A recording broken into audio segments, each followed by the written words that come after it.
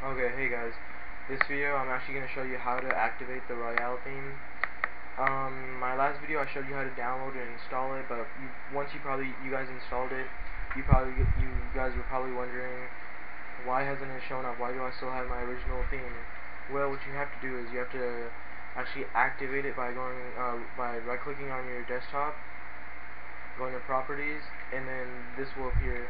Make sure you're in the themes tab, and then you'll see this. You'll see the original Windows XP theme. What you need to do is click on this drop down menu and go to the Royale theme,